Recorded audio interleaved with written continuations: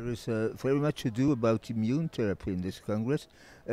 Is this also the case in breast cancer?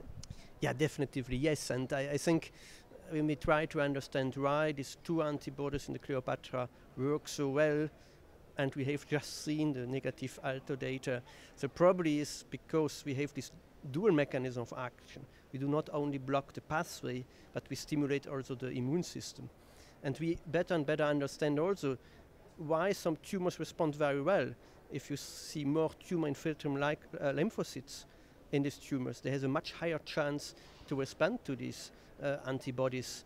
And so I think in the future we can hope to better and better understand who will benefit. And then we are still dreaming that maybe for some patients we don't need chemotherapy. In the Neosphere trial with both antibodies without chemotherapy, there was a 17% pathologic complete remission. So maybe if we, in addition, look why these patients responded, maybe they are the patients with the highest tumor-infiltrating lymphocytes counts, maybe if we add some immunological approach, maybe if we add an anti-estrogen approach, then really we can define adjuvant treatment for HER2-positive disease without chemotherapy. And this would be a great news for our patients if this is possible in the future.